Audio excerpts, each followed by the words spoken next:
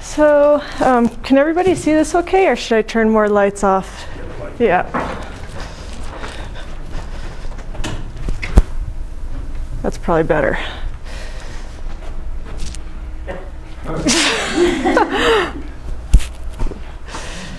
So, what I'm going to talk about today is work I've been doing at NIST since 2009 on miniaturized high-performance atomic clocks. And this is our main building at NIST, and it's backs up to open space right in front of the Flatiron, so it's a really nice place to work. You can go on hikes at lunch up and around the Flatirons, which makes it extra nice. And so I'm just going to start with like a review of the definition of the second. And before 1952, the clear definition of the second was that it was 1/86,400th of a mean solar day, and there's 60 seconds per minute, 60 minutes per hour, 24 hours per day. But it was realized around this time that there were pretty wide fluctuations in the actual value of the number of seconds in a day. And it would vary randomly from day to day by several milliseconds. And then there was also a drift in the number of seconds per day over longer periods. And so applications then were driving a better standard for the second, like radar. Communications already back then needed timing of better than 10 milliseconds a day. And so they started working on a change in the definition, and that occurred in 1956, where they changed the definition from being based on a day to being based on a year, because it didn't have as wide fluctuations on a day-to-day basis. But unfortunately, the number of seconds in a year is something that's very difficult to measure. And so it's difficult to realize a precise clock based on the orbit of the Earth around the sun.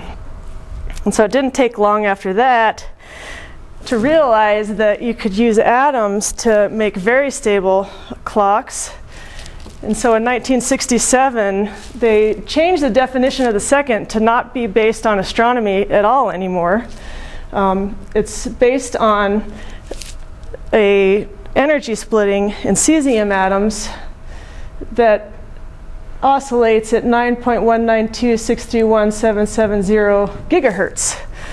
And so to realize a very precise clock then, after this time, you had to illuminate cesium atoms with this radiation and then count that number of oscillations, and you'd get a second. And so just very briefly, what this means in terms of the atom. All atoms have energy levels, and they absorb and emit radiation. And there's some that absorb from the ground state up to these excited states here that are optical, so visual radiation, visible radiation. And then there's some that have a much lower frequency, and that's this hyperfine ground state splitting in cesium at 9.2 gigahertz approximately. And what this corresponds to is the cesium atom has one valence electron and a nucleus, and they both have magnetic moments. And so because of quantum mechanics, they're constrained to either point against each other or with each other, and that's the difference between these two energy levels.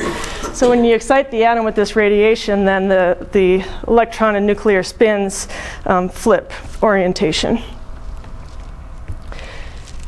And this is a periodic table of the elements. And so cesium is over here in the first column. Like I said, it has one valence electron, like a hydrogen atom. There's a lot of other very similar atoms in this column, including rubidium, that's very commonly used for atomic clocks. And they all behave very similarly and have the same type of structure. So we build our clocks based on rubidium. It's a little bit easier for us to work with. And so just to say a few words about applications, probably the most important application now for precise timing is the GPS system. And so there's a constellation of satellites that orbit the Earth. There's 24 of them that are active at all times.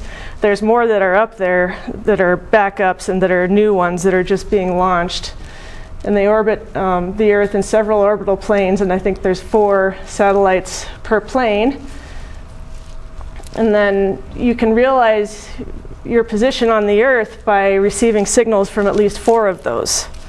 And so if you're standing on a point on the Earth, you need to receive 4 signals to be able to tell where you are. And that's because these satellites, the whole system is based on time of flight.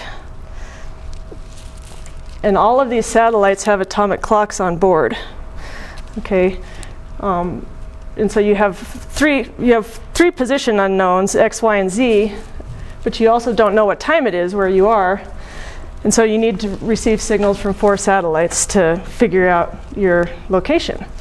But these satellites all have atomic clocks on board, and they all have an uncertainty of about 1 nanosecond per day.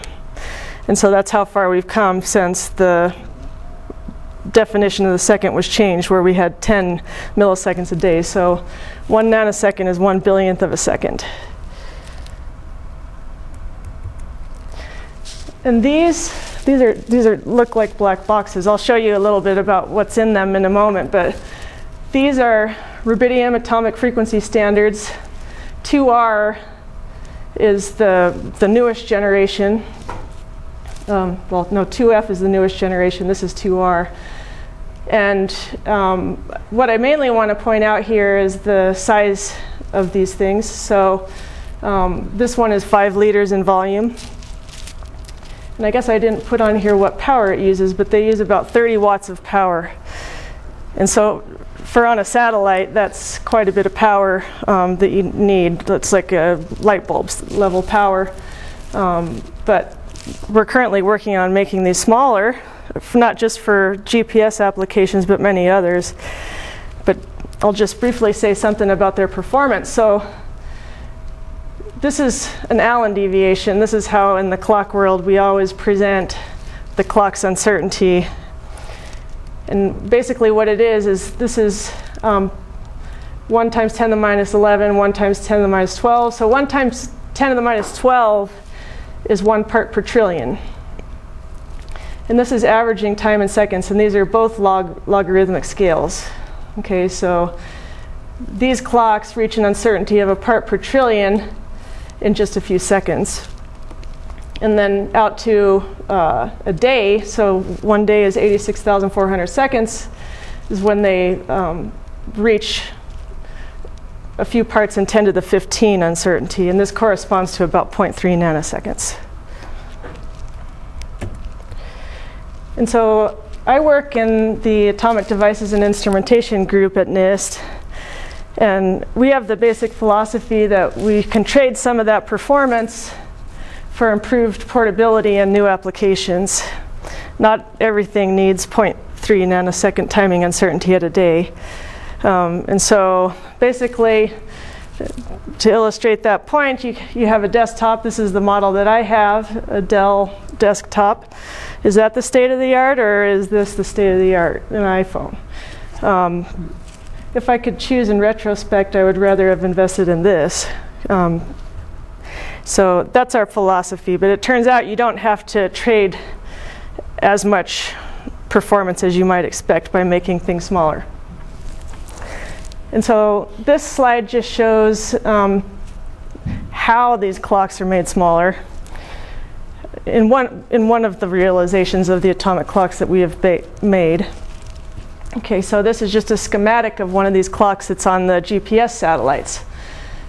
And so there's a vapor cell at the heart of it that contains rubidium-87 atoms and some buffer gas. And the buffer gas just slows the rate of collisions between the atoms and the walls. So you get longer measurement time and better frequency resolution when you measure that hyperfine ground state splitting.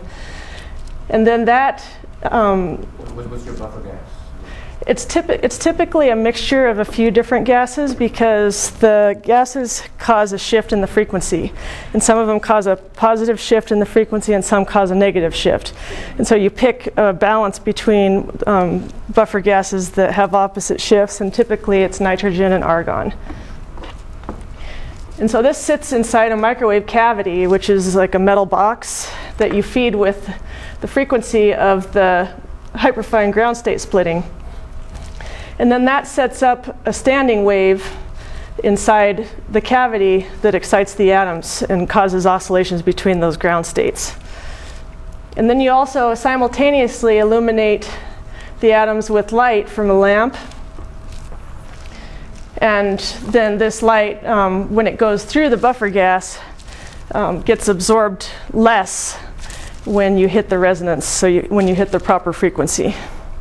Okay, so to make this smaller, the first thing you can do is change from a lamp that you have to excite a discharge in, that is a very power-hungry device, to a laser. It might seem surprising, but sorry you can't see that very well. That says diode laser.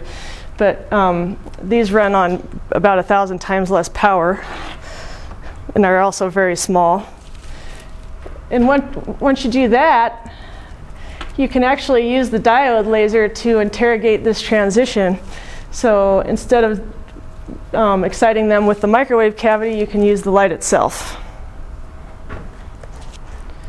And so once you take away the microwave cavity, then everything else can be made smaller and more compact.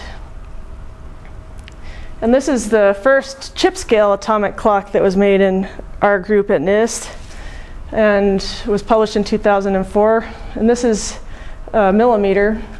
And so the volume of the whole clock is under 10 cubic millimeters. So it's like a grain of rice, like a fat grain of rice. The cell, the vapor cell that has the rubidium atoms and the buffer gas in it, is shown here. And that's under a cubic millimeter in volume. And this particular one used 75 milliwatts, which didn't account for the electronics. But I'll show you some commercial ones that grew out of this that are down to 100 milliwatts for everything, including the electronics. And these are pictures of commercial ones that were made at a company, Symmetricom, which is the leading atomic clock company in the US. And it's very similar architecture, but with much better engineering. And these are currently being sold for about $1,500, which is still kind of high. But they're working out manufacturing processes to try to bring that down to a few $100s. It's still being funded by the government. And so just to kind of give you an idea of what the performance of this instrument is and how it compares to other things. This is again a log-log plot. And on this axis is frequency stability at a day. So that's frequency uncertainty, basically. And this is a part per trillion. And this is power. So this is 100 milliwatts, 100 watts. And then on this axis, it just shows the same thing over here, except in terms of timing uncertainty. And so the chip scale clocks, they have a timing uncertainty of about 1 microsecond per day, which is pretty good. But what's most significant about that is that you achieve that level of uncertainty at powers where the uncertainty for other types of commercial clocks is much higher. Okay, so you get this 100 milliwatts of power is battery operated.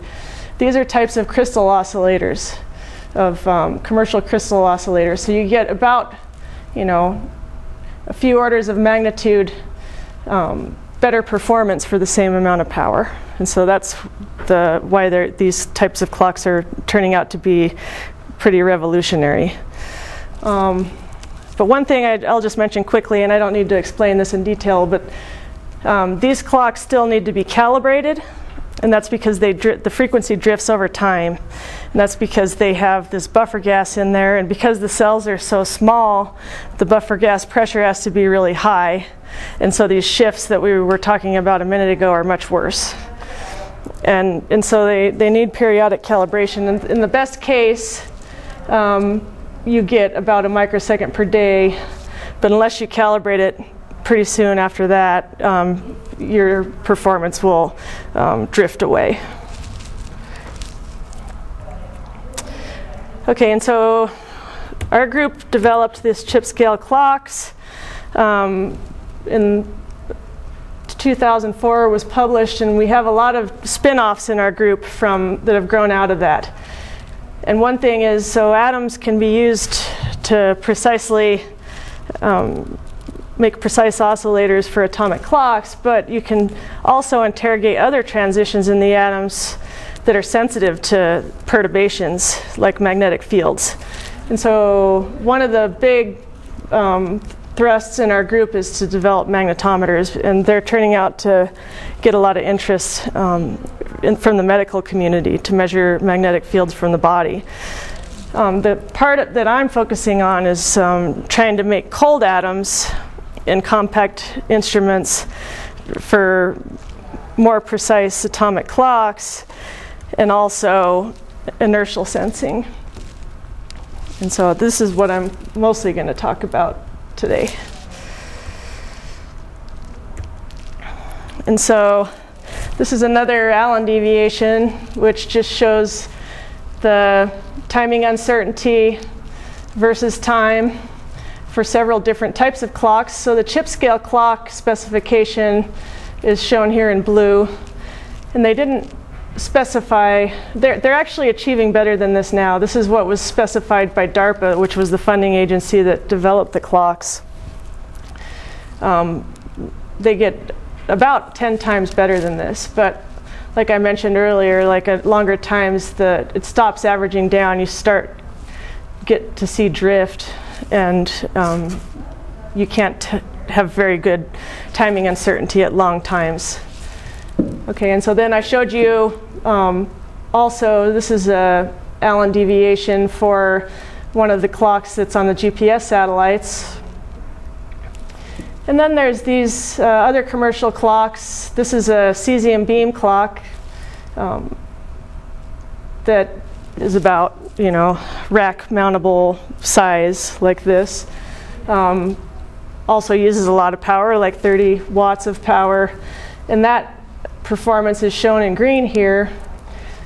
And so basically we're funded by DARPA to achieve these specs here that are shown in red.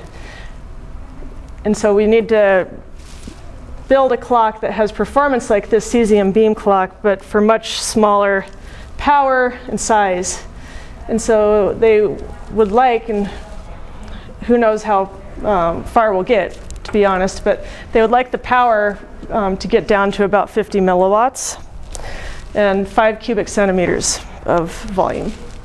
And so these are 1,000 times lower power and 1,000 times smaller than this. And so I mentioned applications with the GPS. One of them is like to make smaller satellites so you can have redundancy in the system. There are also many other navigation applications, like for small aircraft. This is actually a drone.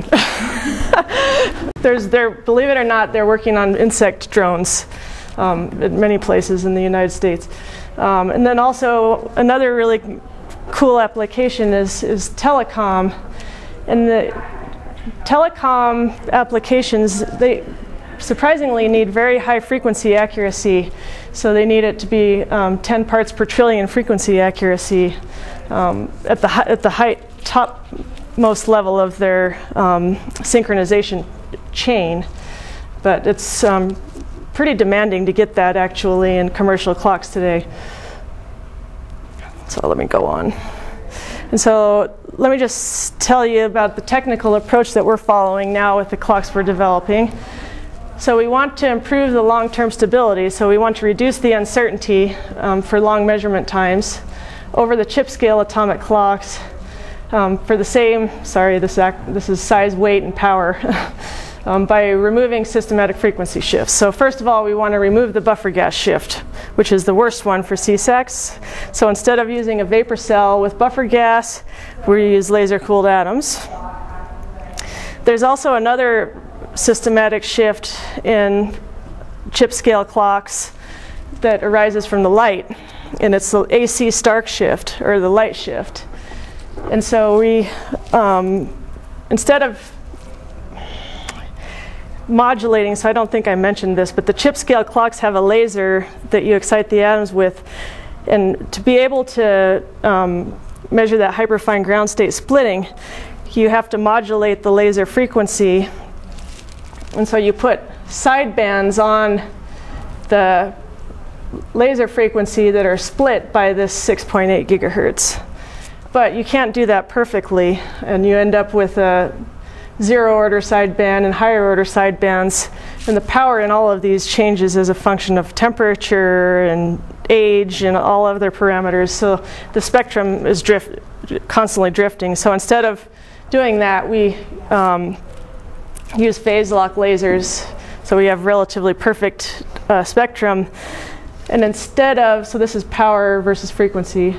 This is intensity versus time. Instead of interrogating the atoms continuously and having the light on all the time, we pulse it. So we use a technique called Ramsey spectroscopy. And so this reduces the light shift by the ratio of the pulse length to the separation.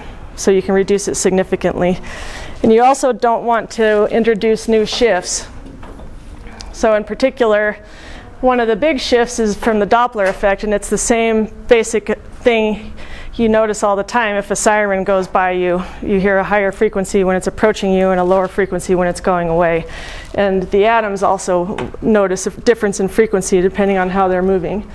And so the Doppler shift can be quite large, a part in 10 to the 10, and it depends on how long you interrogate the atoms for. But you can make it go away if you shine the light on the atoms symmetrically from opposite sides. So then you don't have a preferred direction of propagation of the light. Okay, so this is a picture of our first generation apparatus. And I don't need to say very much about this, but there's two cells. We use magneto-optical trapping to cool the atoms down to like microkelvin temperatures. Is the magneto-optical trapping going to be part of your 5 cc's then? Or? That's a good question because we don't. You pretty big with it. Yeah, we're working on that level of miniaturization. So right now they allow us 50 cc's. Okay. So, but this thing is about 150 cc's. But the beams that we use to generate the magneto-optical trap are small. They're only like 3 millimeters, but this is our first generation apparatus. And one of the nice things actually about making things small, you don't lose everything. Now the performance in some ways can be better. And so when we have everything small, we can only interrogate the atoms for very short periods because the atoms fall under gravity and they move by about 0.5 millimeter in 10 milliseconds. Okay, so if we want to use millimeter scale beams, we can only interrogate the atoms for about 10 milliseconds. And so we have a magneto-optical trap that we turn off when we interrogate the atoms, and when we're done, we turn it back on. And we recapture most of the atoms, which you never hear about that in large magneto-optical traps. This is kind of a new phenomenon from the last few years that's gotten into the literature. But these are measurements of the number of atoms in the trap versus the cooling time. So this is 0.2 seconds. And this is all normalized to the steady state number of atoms if you just left the light and the mott on. And so these are different Ramsey times. So this is different off times for the mott. Typically we use 8 milliseconds, which is this pink trace. So after an interrogation, we turn the light back on and we still have 80% of the atoms that were there before. And so that's a nice thing about making things small. And I don't need to go into this very much, and you can't even see it very well, but we use a technique called coherent population trapping to interrogate the atoms. And this picture down here shows the energy levels of the atoms. These are the hyperfine ground states. And it shows them in a magnetic field. Actually, there's several sublevels, magnetic sublevels in each of these. And we actually interrogate them with what are called these lambda transitions. And we use linearly polarized light, which is a superposition of left and right circularly polarized light. But maybe I'm going into too much detail here, but just to mention that we use this scheme. It's all optical. But we actually end up interrogating two transitions. They're both shown in red here. And you get shifts from the magnetic field in those frequencies, but they cancel if those two transitions are balanced. And so this shows the clock configuration. So we have two lasers that we use to interrogate the atoms, to interrogate the clock transition. We have a third laser that we use for laser cooling. And these are all pretty compact and simple laser systems. And we overlap the light from the master and the slave onto a photodiode that can operate at high frequencies. And we detect that electrical signal there and then use feedback to lock the separation between the two frequencies of these lasers. And then we put the light through a beam splitter onto the atoms, and then the light reflects from a mirror and comes back down, and then we detect the absorption that we get. And when you're on resonance, the atoms stop absorbing light. And so this is a spectrum that we get. This is a Ramsey spectrum. So let me just get all that stuff up. So typically we cool the atoms for 45 milliseconds. We put them into this dark state where they stop absorbing light, and that takes about 300 microseconds. We leave the light off for 8 milliseconds, and then we use a probe pulse to measure the absorption after this time. And because of the way we do this, because of this Ramsey spectroscopy, you don't just get a simple resonance, you get fringes, interference fringes. And so what you measure is the position of the central fringe. And so this is a measurement done with about 2 million atoms, and the signal to noise in 1 hertz, so in one that you get if you measure it for 1 second, is about 117.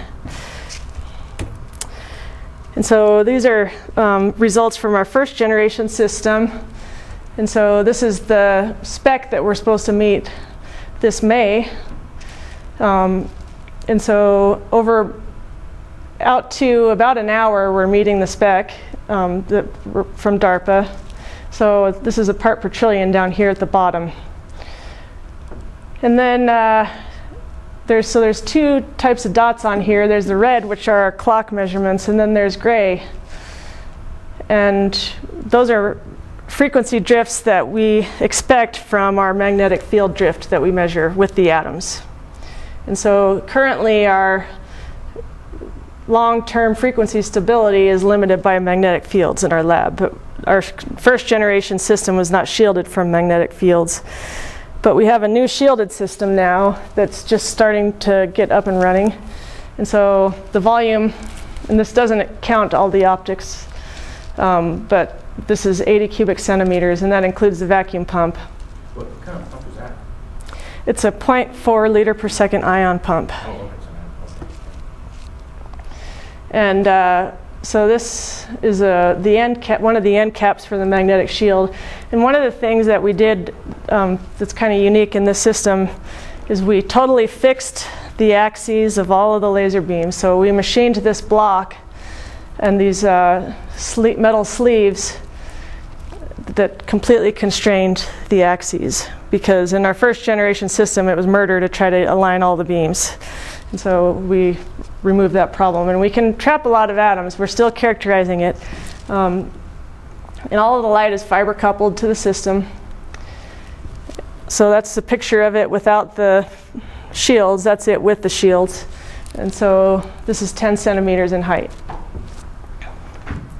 And Unfortunately, I didn't put any data from that system in this talk yet. We're just now starting to get some. So like I mentioned before, the Zeeman shift is the largest source of drift in our current system. And so the way that we figured that out was that here you have the energy levels again. So the clock transitions are shown in red. And then there's this other transition that we can excite that's a field sensitive transition. And it's shown in blue. And so when we run the clock, then every 9 minutes, we jumped the frequency splitting for the lasers to measure this blue transition. And then we can measure with the atoms what the magnetic field is. And that's how we got these gray points. And the drift that corresponds to is 6.5 microhertz a second. And to reach our goal at a day, we needed to reduce that by quite a large factor down to 33 nanohertz per second. And so that's a factor of 200.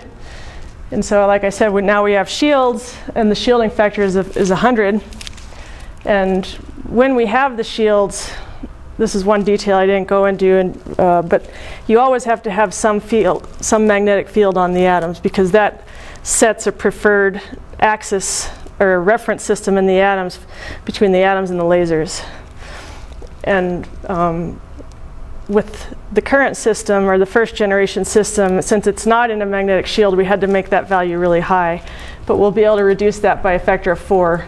And so we should be able to make this problem go away. But hopefully we'll be able to demonstrate that soon. And so another big shift in our clock is from the Doppler shift. That's what I alluded to already. And so we have atoms that we trap in a magneto-optical trap, then we turn everything off, and they accelerate under gravity. And so they move through the phase fronts of the interrogation light. Just like if you're standing still and a siren's moving toward you or away from you, you get a shift. And it's proportional to it turns out to be proportional to the distance the atoms move divided by the Ramsey time. And so this can be a part in 10 to the 10 for 10 millisecond interrogation. And you might even get more shifts from accelerations that you give to the atoms when you release them from the trap. And to reduce that shift or even remove it, you can just interrogate the atoms with a standing wave. And so we evaluated this shift in detail.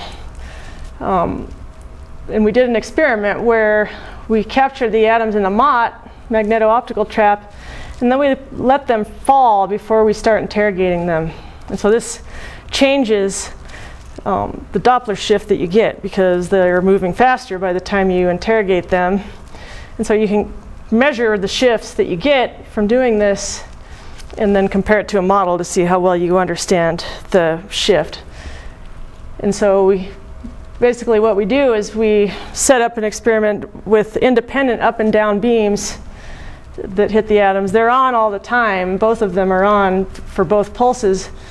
But we look at the signals from only the down beam, only the up beam, or the average of the up and down beam.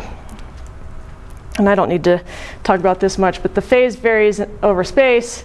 And you can figure out from very basic kinematics from Newtonian physics how far the atoms move as a function of time, and work out a very simple model for what the shift should be. And it changes sign depending on whether you look at them from below or above. So we changed the apparatus a little bit. It's a little more complicated so that we could independently measure the up and down signals. And these are measurements that we made a few months ago. And so the red and the blue lines are the models. This is Ramsey time of 1 milliseconds, 2, and 6. And this is free fall time. And these are frequency shifts from 0 to 40 hertz. And so you have points that are measurements for the down signal, the up signal, and the average. And what you might notice is that the actual shifts are a little bit smaller than what we predict from the model, but we have an explanation for that that I still have to confirm, but I won't go into the details on that, but it's a nonlinear effect in the atoms. And one of the interesting things that we also measured this, so depending on where the atoms start, you get a shift as well, and this is also related to the Doppler shift, because when we excite the atoms with a standing wave, bear with me here. We excite the atoms with a standing wave, and if the intensities are perfectly balanced between the up and down beams, then you get the average, the atoms see the average phase between the up and down beams at all positions. So the phase is constant as a function of position, but the amplitude is modulated. And so when you, so it doesn't matter where you excite the atoms, they always have the same phase to begin with. And so then you get an offset as a function of position, because when you probe the atoms with the second pulse here, you get a different phase. And so these are shifts that we measured up to 200 hertz, which is huge.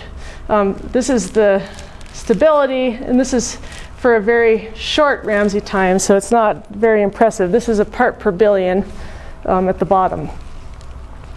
But when you're at a peak of the standing wave, so when you're at an anti-node where the field is strongest, you get the best stability and you get the smallest shifts. And it's easy to align the system to this point because you just look at the size of the signals that you get. And just, I guess I still have a little bit of time. I'll quickly go through this. So you also get light shifts. And there's several contributions, and it's kind of complicated. But so these are all the three different contributions. So this is frequency shift versus intensity in all cases. And there's a resonant coherent shift. And interestingly, this one gets bigger as you go to smaller intensity. And so this is shown for different detunings from resonance. And if you're exactly on resonance, there's no shift. But you always have some detuning, so you worry about all of these.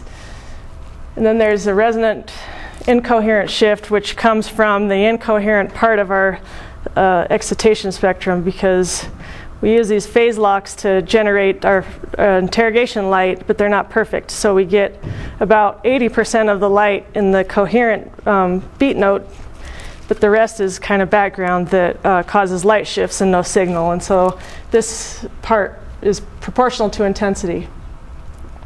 And then there's a non-resonant shift from a detuned excited state level that is linear in intensity, and it doesn't depend very much on detuning at these levels. But when you add these three together, you get something that looks like this. And these are measurements that we made in the lab. This is a shift in hertz versus intensity for several different detunings. So it looks quite similar to what I showed is the sum of those three contributions. This is a simulation that I did to try to figure out what the different contributions were. But it turns out the important thing is that we get about 1 hertz of frequency shift per megahertz of optical detuning in our system. And this pink line for 0 detuning nicely lines up with what we expect the magnetic field shift to be. So that's nice. These are absolute frequency measurements. But if you look at what level we are able to stabilize the optical frequencies of our lasers, we stabilize them to the kilohertz level. So the shift from this is still negligible for us. It's a few parts in 10 to the 13. So that's fine. So that was nice to see, because this is something that we worried about. And so just getting close to the end here, but I just want to summarize what the shifts are in our system. And so this is actually me like 10 years ago, standing next to the atomic fountain clock at NIST. And in this clock, they worry about a different group of shifts. So black body shift, cold collisions, gravitational redshift, also the Zeeman shift they worry about from magnetic fields. And you don't care very much about the size of the shift. You care, although you do care about that, you care about the uncertainty in your estimate of it because you can correct for it. And so these are the main shifts that affect this clock, but for us they don't matter at all because ours is based on a totally different way of looking at the atoms. So our main shifts are the Zeeman shift, the first order Doppler shift, and the CPT light shift. And this is another picture of our second generation clock, and this is a student's hand who's aligning the fibers. And so already in this system, well, we have not proven it yet. We know that the Zeeman shift is probably going to be about 400 times smaller. So it'll basically go away because its uncertainty will become much, much smaller.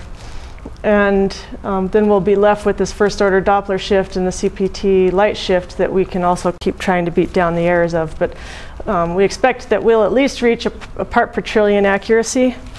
But it remains to be seen. Maybe we'll get 10 times better than that.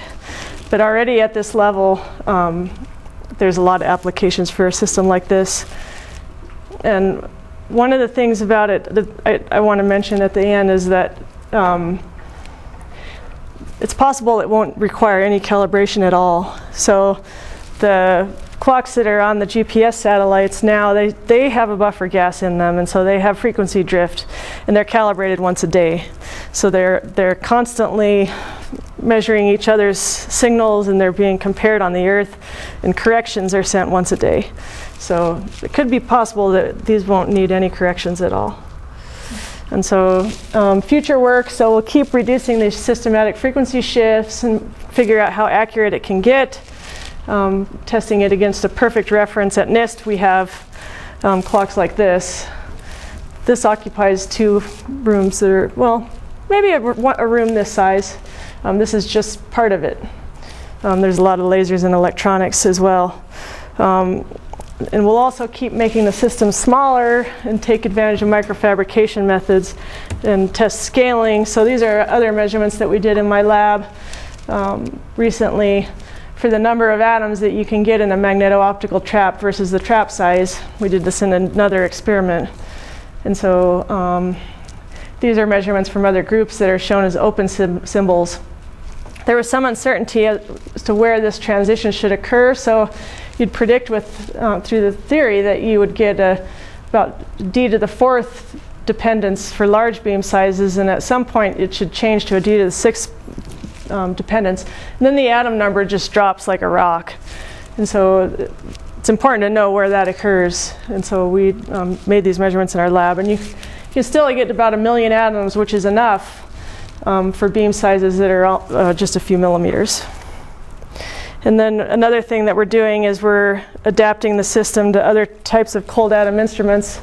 I'm sorry you can't see that very well, but this is another experiment in my lab where we're building up an atom interferometer to do inertial sensing. Okay, so I'll end by just acknowledging the people that I work with. This is John Kitching, our group leader. And then there's a visiting scientist from Russia, Eugene Ivanov, and Francois-Xavier Henault. He's from France. He did a lot of the clock work that I told you about today. Unfortunately, he went back in October. And so I've been in the lab a lot more since he left. And then there's another visiting postdoc from Austria. And this is Eric Blanchen and Greg Hoth. They're both graduate students in my lab. So thanks very much.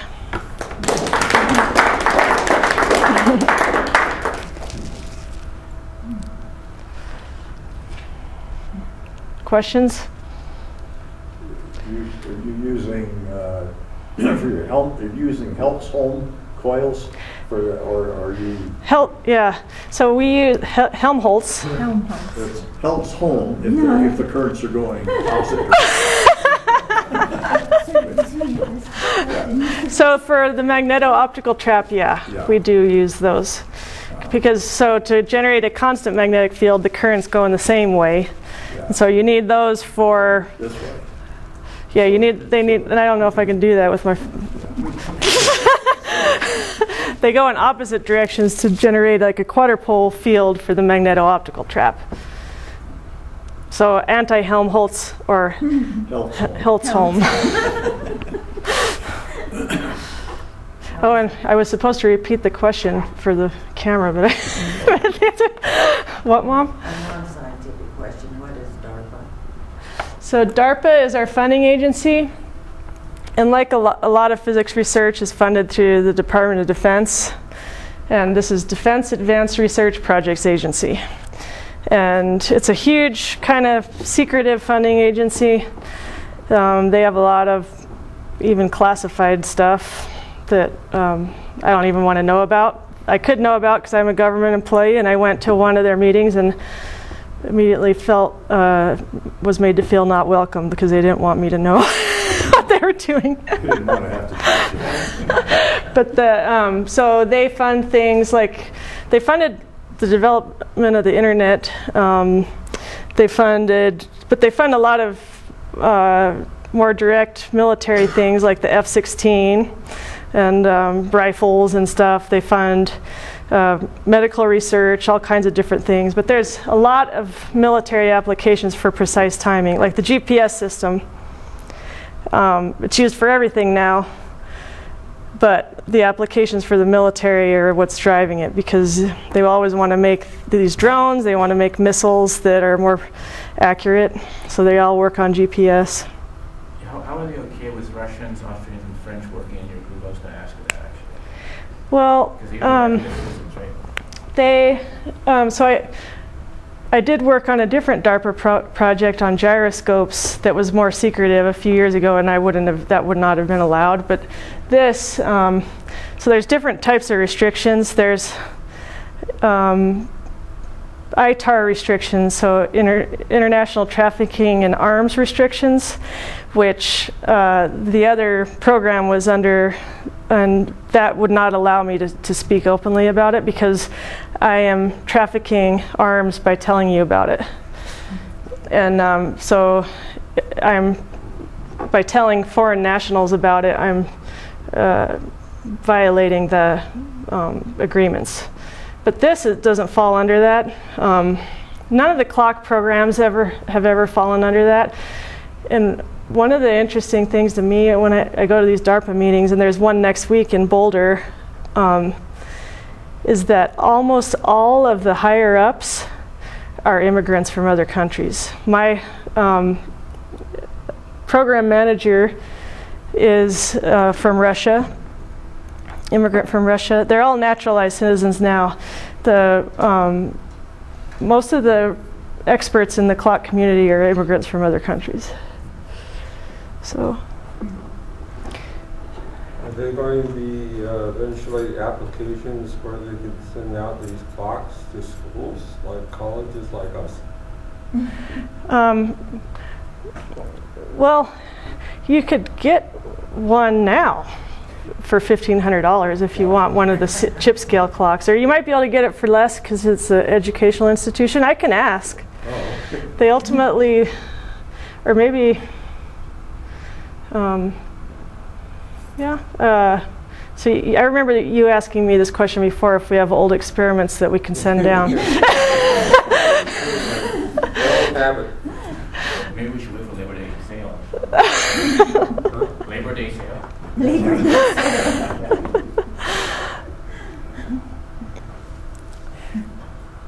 Need more questions? The inertial navigation. So I guess I'm unclear on how that works. Okay, so the question is, how does inertial navigation work? So, and it also comes about from military applications. So it's also called dead reckoning. They tend to pick these scary ways to describe it. But if you know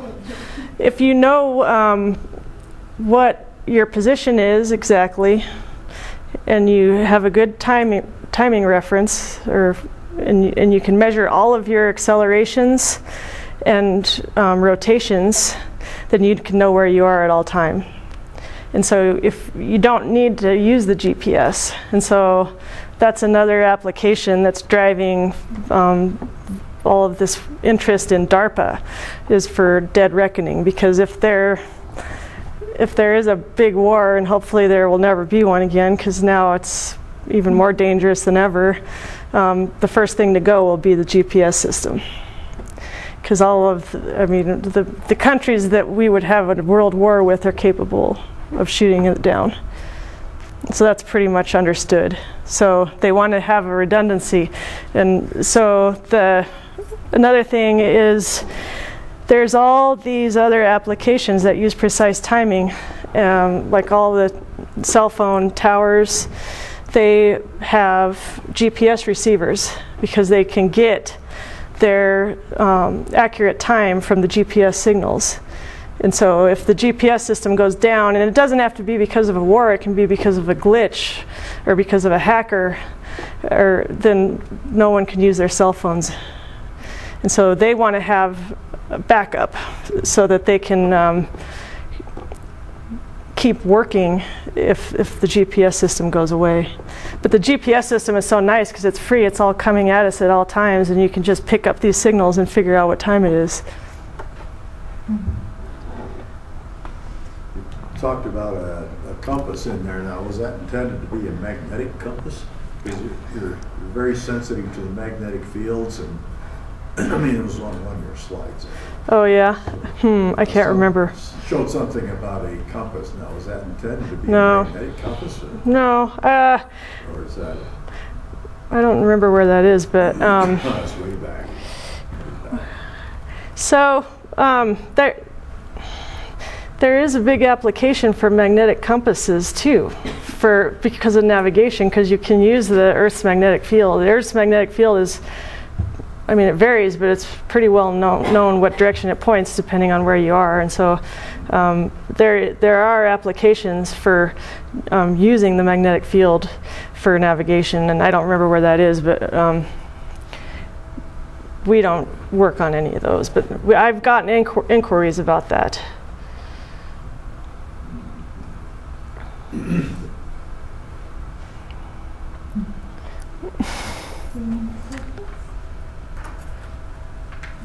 I think I was here.